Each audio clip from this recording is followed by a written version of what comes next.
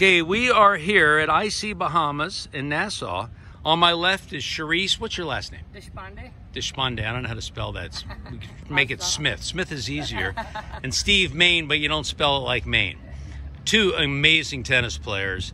And Charisse is going to talk about the transitional forehand from the old conventional linear to somewhat modern, maybe not Nadal-like, but similar. So tell me about the secrets you just showed me, which really helped me a lot, Charisse. The key things for transitioning to this modern forehand is, first thing is a grip. Even if it's a slight change, you have to move it a little bit over to Eastern forehand, even if you cannot move to the semi-Western. But again, another thing to remember is think that you're pointing the fingers to the sky and then hold the racket, and that keeps your racket up higher, which will help you drop it down and come under the ball, and then you accelerate the racket, go into the follow-through position. But another thing to remember is catching the ball early. It has to be in front for you to have success. And so how do you hit it early?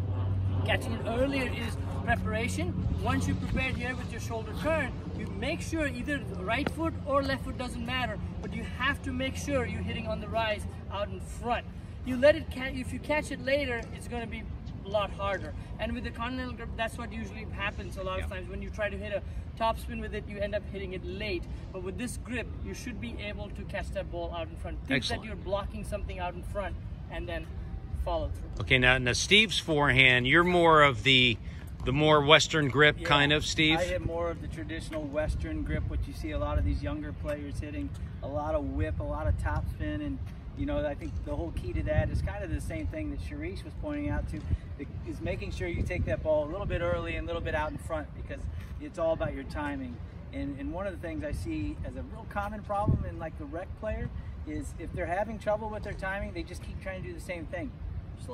Get your backswing, condense it a little bit, maybe consolidate it a little bit. That will help get your timing back on track. Excellent. So. Okay, what we're going to do now, I'm just going to film a minute of you. So Steve, you get on the other side, you're going to hit with Charisse, and I'm going to film both of you, and you all will notice two different forehands, very, very acceptable results, but totally different, really. And here's Charisse hitting his forehands.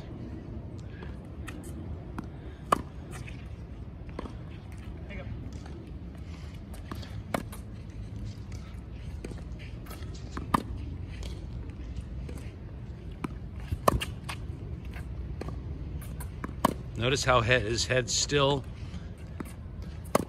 And that finish, where are you trying to finish to, Charisse? Right there. Elbows to the ear. Elbows to the ear. Excellent. Good timing by Charisse. Okay, now here's Steve Main. Completely little different, more open stance, little whippier, more racket head speed, kind of a Western grip. But it works, and he's got a beautiful two-hander. Beautiful, Steve. You have a bigger finish than Charisse, I think. Excellent. Notice low to high. How many balls are in the net? No balls are in the net. Every ball low to high. Excellent.